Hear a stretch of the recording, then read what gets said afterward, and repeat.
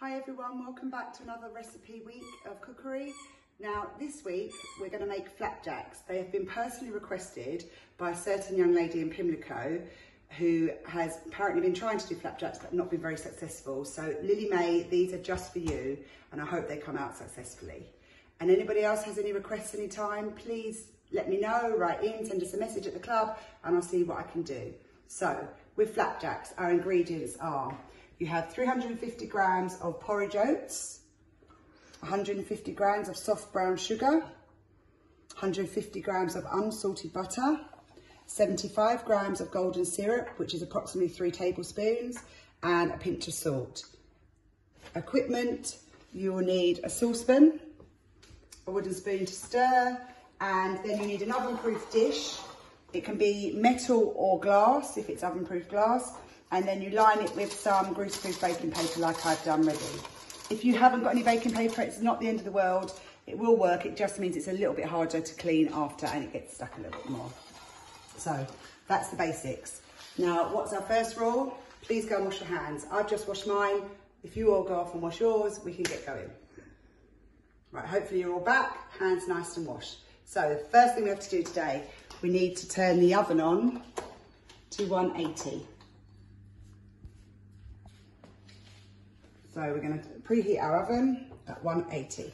So now coming back, we're now going to turn our hob on. I'm going to turn mine on to 10.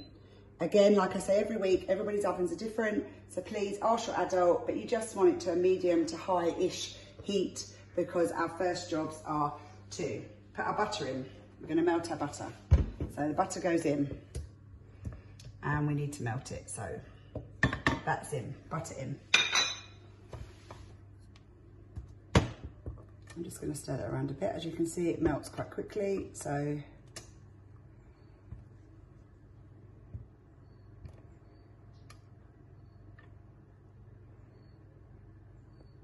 right, so we're continuing to melt the butter.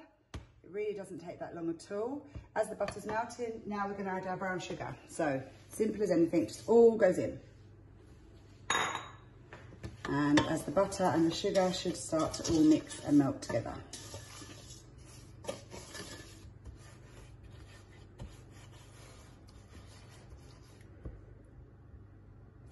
It smells absolutely delicious already because it's making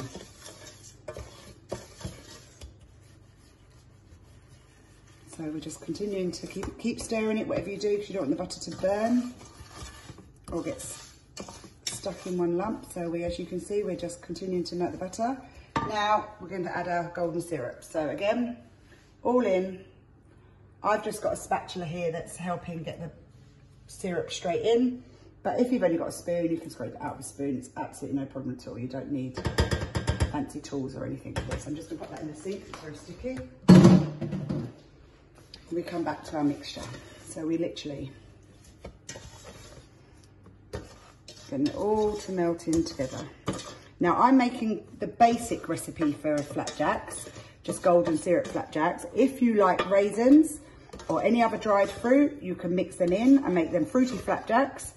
Or at the end, if you like sort of a chocolatey flapjack, you can melt some chocolate, melted chocolate, as you learnt the other week when we made our Rocky Road popcorn, that you know how to melt chocolate. Now you can melt some chocolate and drizzle that over the top at the end. I'm keeping this as the basic standard flapjack recipe so that you guys can use your imaginations to adapt it and make it different flavoured if you like. So we're just continuing with our butter melting. We're nearly there if you think how big that block was. And now we're down to this. If you didn't catch the exact ingredient list when I was speaking, you'll find them also on the St Andrews website. They're already pre-listed, so you can go back over and see exactly how much of each ingredient you need. So we're nearly there. We're just going to continue melting that down. As you know, I'm always doing this in real time, so I try and pick nice, quick, easy recipes that don't have too many ingredients, that are not too hard to get hold of, and we can all do them together in real time. So butter's nearly gone. We're just going to let that all still continue to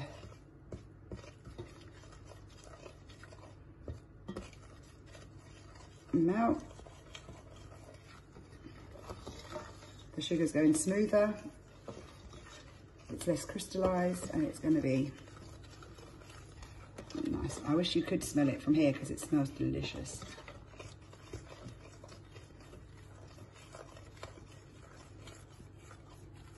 So my butter's basically gone, but now I'm just going to keep stirring it, probably approximately for another minute to just melt the sugar a little bit more.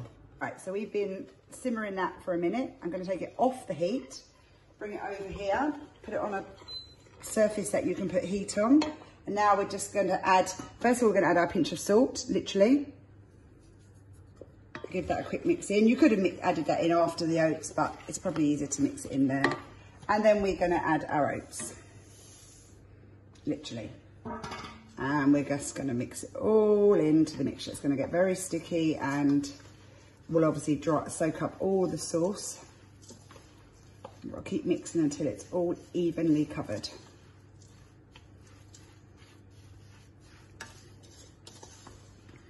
So if you think you haven't got enough sauce, you have if you just keep mixing.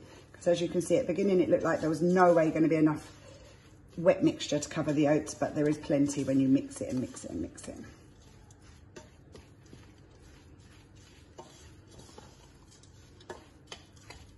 So when you are happy that that's all evenly coated, get your oven-proof dish, and we now put it inside.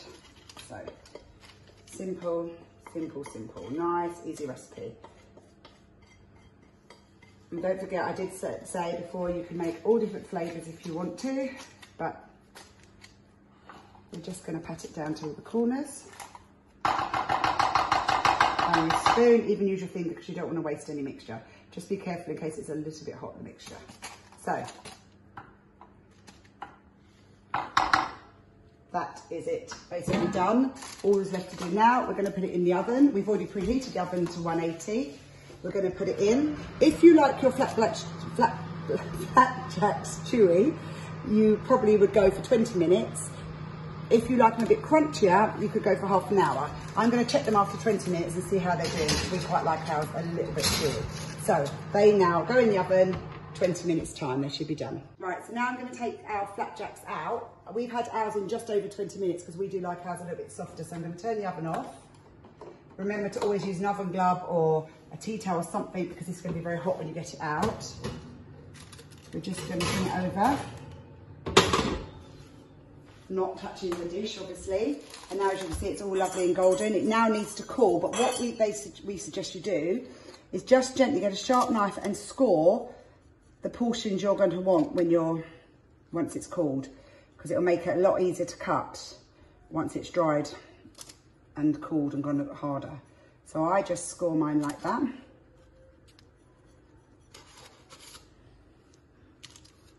I'm just going to go once in the middle. We can have big pieces today. So there you have it. There's our yummy flapjacks.